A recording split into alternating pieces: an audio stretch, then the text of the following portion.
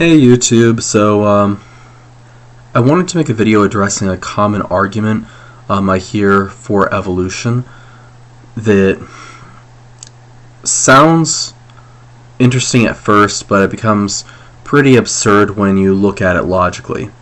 So a lot of times I hear people talk about evolution and say, well, you deny evolution? That's like denying gravity. Now, this is something that it's an interesting argument, but it becomes quite absurd. So, for example, I have two experiments that I'm gonna do on video, and you can do them with me at home.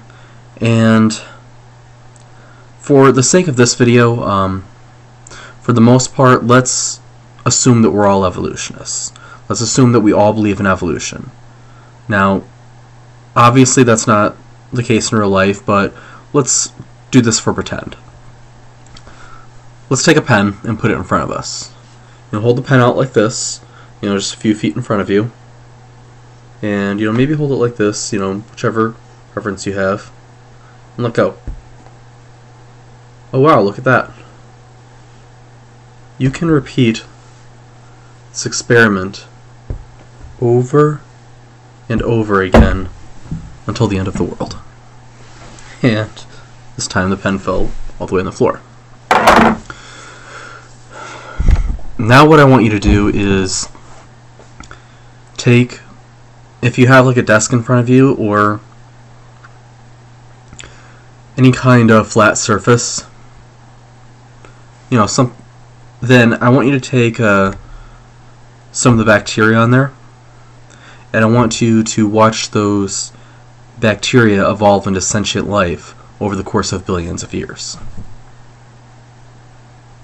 Now, a lot of you will look at this and say, oh, well, obviously you don't understand evolution. Evolution is something that happens over a long period of time. You can't just observe it happening like that.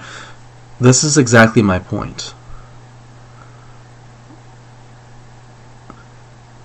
Evolution claims that all life on Earth arose from a single-celled prokaryote, basically bacteria. To keep it simple, we'll call it bacteria. Those of you who are scientists might understand prokaryotes, not necessarily bacteria. But just for keeping the language simple, simple single-celled organism that lived on Earth billions of years ago supposedly developed into all of the life that we see today. And this supposedly happened through random mutations and natural selection, through purely naturalistic processes. This is the claim made by the general theory of evolution. So, a lot of times textbooks will say, well, or you'll hear people say, well, evolution just means change over time. And that's not really true. Evolution means a lot more than that. If we're talking about Darwin's theory of evolution, or if we're talking about evolutionary theory or general evolutionary theory, then the fact that species change is only one tiny part of that. Now, the problem is that the fact that species change is also part of the creation model. So whether you're a creationist, evolutionist, or intelligent design advocate, everybody agrees that species change. In fact, it was a creationist that first came up with the idea of natural selection, not Charles Darwin. Fun fact. So even in Darwin's time, the fact that species change wasn't controversial. Everybody knew that. It was known for centuries. Darwin noted that even in the Bible you had selective breeding for particular traits. So change over time in and of itself wasn't anything new. What made Darwin's ideas quite radical was the idea that the fact that species change could be extrapolated indefinitely. Could be extrapolated to say that all life on Earth was ultimately related through the universal tree of life. So, obviously I've explained this quite in detail in previous videos, but my point here is that we can observe gravity. We can observe the effects of gravity. I can observe a pen dropping. But the idea that single-celled organisms developed into everything, including humans, that can't be observed. You might think it's a strong inference, but even if we had all of the data in the world to back this up, which I don't think we do, then, and I've examined it. I've talked a lot about the supposed evidence for evolution in my videos. I even had my high school biology teacher, who had a master's in biology, one day told me that I knew evolution more than she did. And you guys might laugh at her, but she knew her stuff. And I've studied this quite in depth. So, and my evolutionary biology professors, all three of them actually, complimented me as well when I took evolutionary biology. But bottom line, gravity is something we can observe. I can repeat, the same experiment a million times and observe it happening, and we can test our theories about gravity. We can test, we could test our models and say, okay, if this model makes this prediction mathematically, then what we'd expect this outcome to be. Now, Darwinian evolution in the large scale, or Neo-Darwinism, whatever view of evolution we're talking about, whether it's classical Darwinism, which which is quite a bit older, of course, or whether it's Neo-Darwinism / modern synthesis, or any kind of post-Neo-Darwinism, doesn't have the mathematical rigor of something like gravity.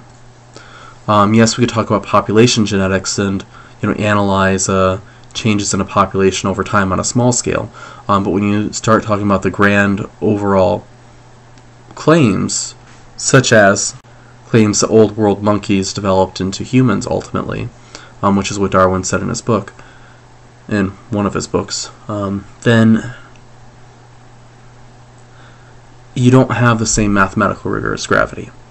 So you can't make those quantifiable predictions. Now, you might be able to make generic qualitative predictions, but you can't make the same type of quantifiable predictions that you can make with gravity. This is an inherent advantage that somebody like the physicist who studies gravity has over the claims of somebody who is an evolutionary biologist. So basically the bottom line with this is that no matter how strong of an inference you think the grand overarching claims of evolution are, no matter how strongly supported you believe that is as an inference, it's not on the same level as something that can be directly observed like gravity. It's not on the same level as something that can be tested over and over again a million times a day, because the idea that single-celled organisms ultimately develop into all life on Earth is not something we can repeat. We can't even repeat it once. We don't have a time machine to go back and observe this happening. Yes, we have fossils, and many evolutionists have been kind of candid in acknowledging that the fossil record doesn't support what Darwin would have expected.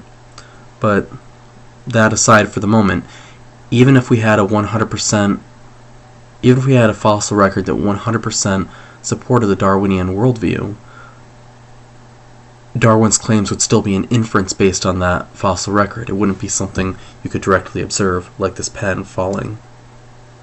So even if evolution were 100% supported by the evidence, even if we could make a much stronger case for evolution than what can honestly be made, it's still not on the same level as gravity.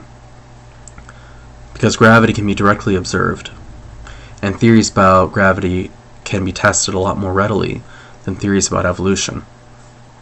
Even that which can be known with a great deal of certainty about population genetics, that which is well established and has been well established for a long time, even that, as well known as it is, as solid as it is, isn't on the same level as gravity because of the difficulty, the inherent difficulty of studying something like population genetics and the various factors that are involved in genetic drift, in natural selection, in all of the different aspects of population genetics, there's a lot more variables involved versus gravity. And so inherently, even population genetics, which we know a lot about, isn't on the same level as gravity. And so to claim that the overarching evolutionary claims, many of which are really mere speculation, to claim that those are on the same level as gravity is disingenuous, or at least shows a lack of understanding of how science works and of the scientific method. Even if you believe that evolution is 100% supported by the data, or even if you believe it's 110% supported by the data, then I'm sorry, but it's still not on the same level as gravity. The two can't be equated so easily and so flippantly. But anyway, thank you for taking the time to watch my video. Please feel free to subscribe, comment, and rate. Let me know what you think. Let me know if you have any questions. Let me know if you have anything you would like to request for a future video, either on creation versus evolution or questions about the Christian faith and apologetics in general. Feel free to ask me anything. Leave anything you want to ask in the comments section. The only thing, obviously, it's not a lot of spam. Also, feel free to share my video with others. I do have a page on my website where you can donate if you so choose. However, I would much prefer if people could share my videos around, share my video with their friends, share my videos with their families. Because honestly, I don't make these videos to get rich. I don't make these videos to make money. My goal with making these videos is to share this information because I think I have ideas. I think I have ideas that are worth sharing. Hopefully TED Talks won't try to slap a copyright on me with that one, but I think I have ideas that are worth sharing. I think I have ideas that are worth talking about and worth sharing to the world. And hey, perhaps I'll get my 15 minutes of fame on TED someday. Thanks for taking the time to watch this video. This is Greg, out.